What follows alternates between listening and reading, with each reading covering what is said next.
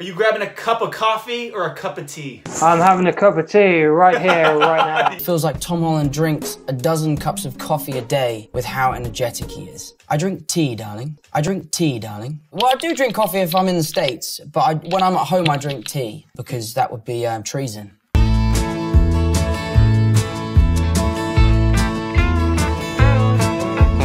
Born in a land by the railroad track where the river soaks you through and there's no way back.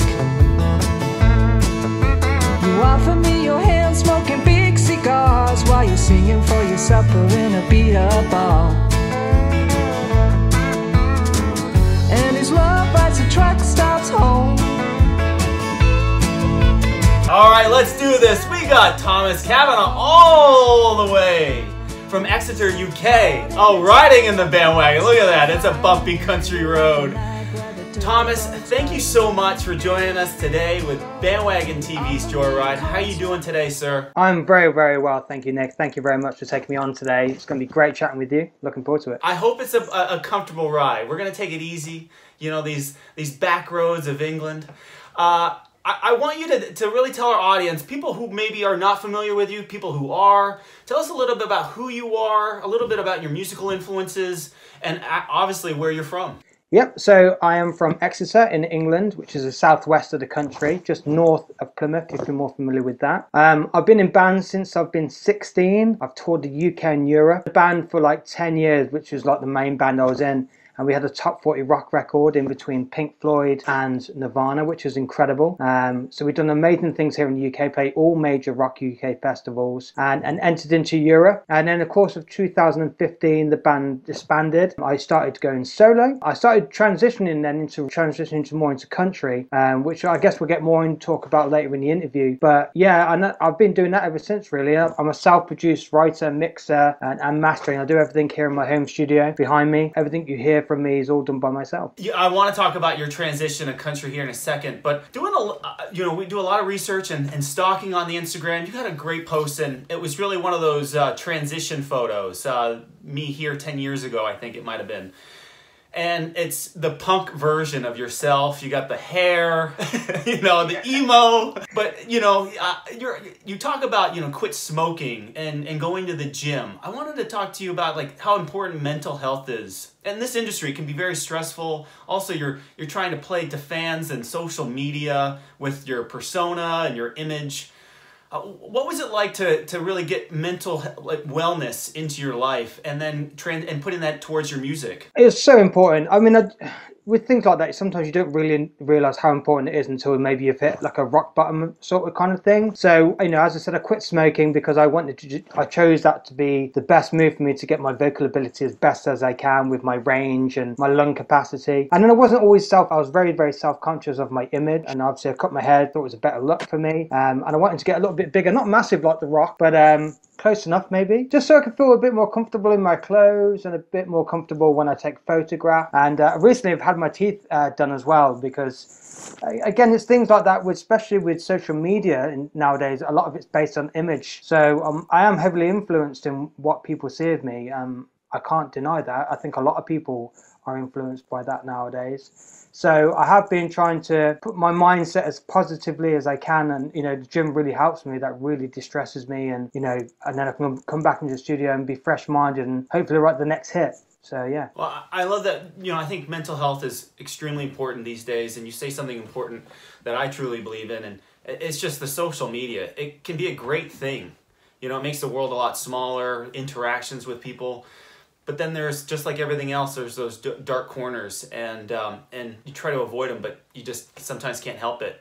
So I think you're a great influence on a lot of musicians, just accepting who you are, but also just realizing that, you know, it's important to get healthy, go to the gym, you know, quit smoking, especially, you know, being a singer. I think that's very cool. Yeah. Oh, thank you very much. Thank you. Yeah. I mean, because the other thing is as well, I don't drink alcohol. I stopped drinking alcohol. So the age limit here in the UK is 18. So I actually stopped drinking the day after my 18th birthday, and I've never drank since. And it's something that's never been something that fulfills me. I actually don't like being drunk. I don't like being in that sort of out of control. I can have fun times time as much as a drunk person. Sometimes people think I'm that drunk because I can have a good time, you know, and it's just like I don't have to have a drink to have a good time. Put me on a dance floor and I'll show you a good time. So it sounds like I'm a dating app. We're gonna find you a date here soon, my friend, by the end of this episode. I was gonna say, look at you, got the look too, the shaved head, the beard, you know, the stubbles. I forget the actor who's really famous. He was in I can't remember now, and I'm gonna remember after this episode, but anyways, we'll move on. Okay, so Thomas, I wanted to ask you this too. You were part of a punk rock band, and the transition to going into country, how was that, and why country? Country's always been a bit of a, you know, secret listening party for myself. I'm more influenced in more of the mainstream kind of country, like Dan and Shay, and more recently more Keith Urban. And there's things with the music that I was like, this is more edging to rock at the time, and I was like, oh, maybe I can start, you know, writing this in my studio. So I started producing things, and because vocally, I'm going to admit, I don't have a country voice. I don't have that low register. I have more of a rock. So I've been trying to figure it out what it is that makes that country sound. And I think recently people have been taken on board and kind of like the sound that I'm going for, slightly country and, you know, slightly rock. And I think for me right now, it's where I want to be. It's who I am. And, you know, I just love making music right now, and I'm really happy. And I think it's showing in my results and my listening and my streams and all things like that, and getting a lot of attention. I think it's the right place, right time for me right now. And I'm really happy to going forward and exciting to see what the next 5 years bring for me. Got a great song, The One, and we'll plug that and your new music coming up here after the lightning round. But you have this contemporary country music sound, and I want to ask you, and I ask this to every Brit and really people from all over the world, how country is perceived where you live? From a non-listener, people think it's just American and that's all. It's just farm, very truck, very whiskey, brandy, etc., etc. And then now over here in the UK, it has been growing. So there's different elements to the country now. I'm finding it's growing. It's just growing like every month. The sound's just changing all the time. You've got your very like, I wouldn't say not generic, maybe not the right word, but the very like hardcore sort of sound. You've got Dolly Parton and things like that. And then you start branching into Dan and Shay and things that are just taking more of a pop side to it. So that's what we kind of get pushed on from, you know, from this point of view, getting pushed over here. They're trying to make it, you know, with like more mainstream and more radio friendly sort of music. So it's difficult, isn't it, when you try and push things to different countries, because you have to learn how that culture what will work and make it, you know, marketable, I guess. I was gonna also ask is, I guess I can see that country music is getting more popular in England. I know there was a big concert that you had tons of featured guests on that were just in London, I think, weeks ago. Yeah, at the O2 Arena. And I'm seeing a lot of posts, and I can see that country music is getting more popular, whether it is in Europe and elsewhere. But I wanted to ask you too, the future of music. You know, you had a recent podcast where you're talking about singles, and something that I've noticed as well. Our attention span is really short. We don't really have the attention to listen to a full album anymore. And maybe even an EP. So it's just really just putting out a lot of singles. I wanted to ask you what your thoughts are on just the future of music in general. Well, I think, as I said before, I think there's things with, you know, with the attention span. It's not like anybody's fault, I think, because everything's so like in the palm of your hands. Literally, you can get anything right there and then. You want the next thing as soon as someone gives it to you. So people will spend like 3 months on just one song and, you know, promote it, and then suddenly comes out on, you know, New Music Friday. Everyone's like, by Sunday they're like, cool, what else you got? So like, you know, like the supply and demand is very, very difficult. But I think with that, you can also keep longevity as an artist, because, you know, with music festivals as well, it's quite hard to find the next big headliner, because no one's not shifting 30 million copies albums, you know what I mean? They're just doing like 100 million streams of a single. So you can't just be recognised by one song, unfortunately. Well, you can, maybe if you're on TikTok and things, but difficult to say because the things are so fast-paced now. Like in 6 months' time, there could be a brand new app out, and that's what everyone's raving about. Look at the pandemic. Look how much TikTok overtaken the world. People's lives have changed. I think I have a general idea. I think just keep doing what I do. I am going to be looking at producing my own debut album, only from my fans' point of view, because I've been waiting so long for it. And then I'll just kind of just keep churning out just single after single, really. Maybe just build it up and keep people high, and just maybe release it eventually as, you know, 12-track album. Yeah, look, we've lost the you know, the sleeves, or going to record stores and buying things. We don't sell many CDs. Well, we do sell CDs here. Vinyls is definitely picking up back here in the UK. I recently played in their record store HMV, and they were telling me how vinyl's really picking up. So that's really good to see. Maybe we'll start seeing a turnaround of things again, and maybe like cassettes and things will start picking up, and maybe not CDs, but maybe a new format. You never know. The vinyl has gotten popular here as a trendy thing. We see cassettes as well and 8-tracks. But I tell everybody, I just recently saw the movie Top Gun on eBay, the VHS, the original VHS. It went for $8,000. So, yeah. So if you have one in the basement of your house or in a shed or something, definitely go put it on eBay. You never know. I'll go and have a look now. Yeah, exactly. But you're right. I think with binging, with the Netflix and everything, and it's just everything is at the palm of your hands, and you just want to get to the next thing. And we'll see where it goes. TikTok has definitely changed the industry for sure. Exactly. Well, Thomas, I really appreciate you telling us a little bit about who you are, an intro to your life. But we have to pull over. We have to pull over for the lightning round. I tell everybody, all our guests, they better strap in because it does. Yeah, there you go. We put safety first, seatbelt, strap in. It's going to get bumpy. Here we go. Okay, Thomas Kavanagh. Before we get into the lightning round, we always ask our guests to promote a local business.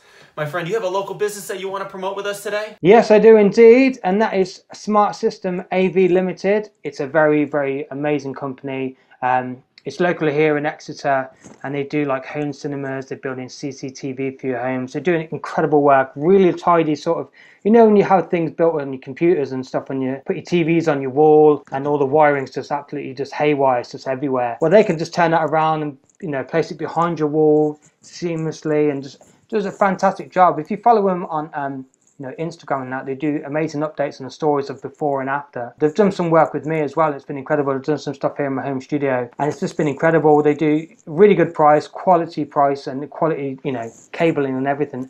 I can't stress more how good they are. They're just a fantastic, fantastic company. Very important for all of us who have those man caves. You gotta hide those wires. Exactly. It can't be messy around that. All right, well, we appreciate it. We're going to plug them and their social media. Obviously, go follow them on Instagram. We just heard they're a great follow. So we'd like to promote our local business here in Lampasas, Texas. It's a wife and husband-owned business called Pholicious or Pholicious. I'm not sure if you like pho, Thomas. We're big fans here. I'm not sure what that is. It's a Vietnamese noodle soup. And what they've done is they've created, because of the pandemic, like everything else, they've put these bowls together, and you can order them online on Amazon. They'll be sent right to your house. It includes the spices. All you do really is add water. It comes with the noodles, the spices. Sometimes you have to add your own little vegetables and things like that, but it's very good. So definitely go check them out. They're at Pholicious Kits, and their website is Pholicious. I gotta say pho, like the professionals. Pholicious.net. But Thomas, I'm going to ask you later if you're coming to the States. And if you do, you better come to Austin and Lampasas, because I'm going to show you a great spring roll and makes the best. All right, awesome. All right, here we go. We're getting in. This is it. This is the lightning round. So I ask every Brit this. It's an extremely important question. Are you grabbing a cup of coffee or a cup of tea? I'm having a cup of tea right here, right now. Yes. You got to keep it traditional. All right. Okay. Another hard question. The Beatles or the Stones? Oh. Right, it's gonna be the Beatles. It's gotta be the Beatles. Can't go wrong. I think I'm gonna go with the Stones today, but you never know. It might just change tomorrow. Okay. Can't help it. You're in the rock, punk, emo / bands. I love your music. And I love your taste in music, so I wanted to ask you this. Ramones or The Clash? Let's go with The Clash. Yeah, I'm with you. How about the Sex Pistols? Can we add them in there? Yeah, let's put them in there. Let's put them in. Why not? How about Blink-182? I was going to ask maybe a little more current. Oh, yeah. Let's do the old one with Tom, the original lineup. I'm with you on that. All right. Blink. Okay, now we're to country. We've made the transition. We have to ask Thomas, who do you got, Waylon or Willie? Willie. Sounds wrong just to say that word. Just like Okay, I know you're a guitar player, you're on stage, and this is going to be, these questions are now getting hard, okay? But you're on stage, you need another instrument to play with you. What are you going to have? What do you got on stage with you? You got the fiddle, a steel guitar, or a standing piano? Let's bring out a steel guitar, why not? Yeah, we need that twang, Thomas. That twang. Better bring that twang. Yeah, bring that twang over to Exeter. That's what you need. Okay, so now you've hopped in, right? The White Lightning, we've already moved the steering wheel over to the right side. It's right side drive. We're getting used to it. But you've taken over. You're going coast to coast. But you need a pilot, a co-pilot. Musician, dead or alive, who do you got? Let's go with Bryan Adams. Let's mix it up. Let's bring Bryan Adams in. Yes! Oh, Brian, we're talking the Canadian, we're talking summer of '69, right? Mm-hmm. You know what? It's funny. Some people always get a little confused because, you know, of Ryan Adams. But I know. I don't know how, but yeah. Totally different music. But Bryan Adams, one of my favorites. Can't go wrong. Cuts like a knife. Yeah. Okay. Now that Brian's hopped in, right? You need to play a song. You're driving. Are you playing one of your own? Are you playing one of Brian's popular songs?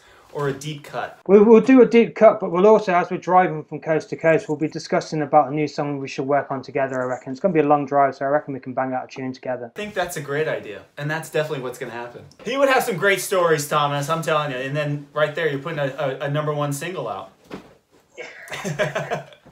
Well, hey, Thomas, you did great. Thank you so much for participating in the lightning round. You're an absolute pro. But now this is the reward.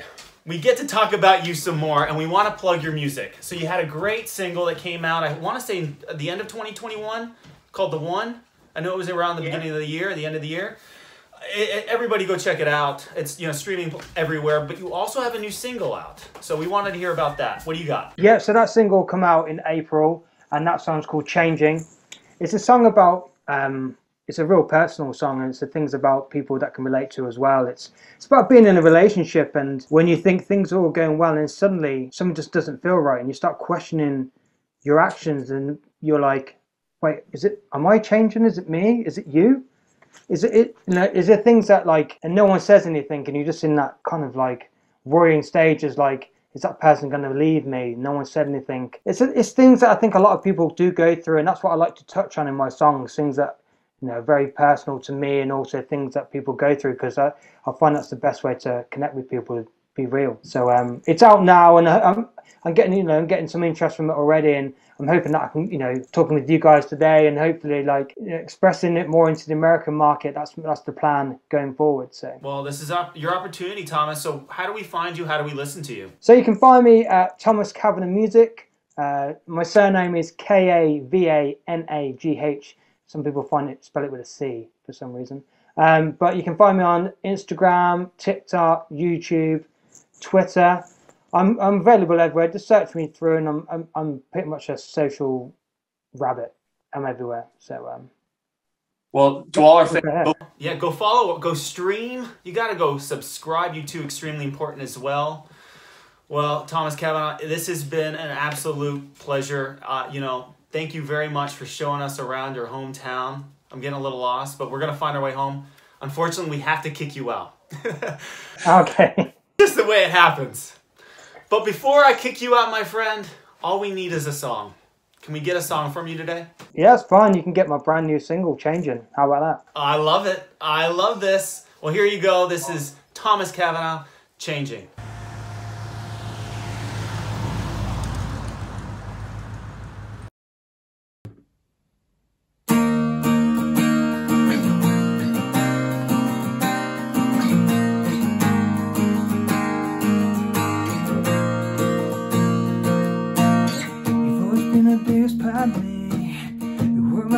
When I can see the darkest days hiding in that smile. You fill the world with the blue skies, to my breath whenever you sit high. You think you know me more than anyone else. Is it me? Is it you? Is there nothing we can do? 'Cause everything's changing, and every high and every low, I don't know which way to go, 'cause everything's changing. Tell me you don't wanna say anything. Looking out back and memories, and all the times we made me feel so free. How did we end up in a moment like this? Is it me? Is it you? Is there nothing we can do? 'Cause everything's changing, and every high and every low, I don't know which way to go. 'Cause everything's changing. Tell me you don't wanna see anything. I don't wanna let you go. I don't wanna miss you so. I just wanna fix things, show you what you're missing, bring you back home. I don't wanna let you go. I don't wanna miss you so. I just wanna fix things, show you what you're missing, bring you back home. Is it me? Is it you? Is there nothing we can do? 'Cause everything's changing. Is it me? Is it you? Is there nothing we can do? 'Cause everything's changing, and every high and every low, I don't know which way to go. 'Cause everything's changing.